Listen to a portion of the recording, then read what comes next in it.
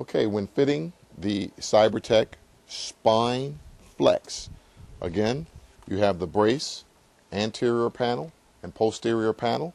Let's say, for example, we're fitting a post-op patient that's had, let's say, a disc procedure, lumbar disc, say L5 or a laminectomy. Could you step in, please? Again, fitting the brace. You're right over your left in the front. Notice that the anterior panel is right at the belly button there. Okay. Again, lifting off the Velcro strip and giving a pull. And the patient, again, is in control. Can you please take this and place it anywhere you like?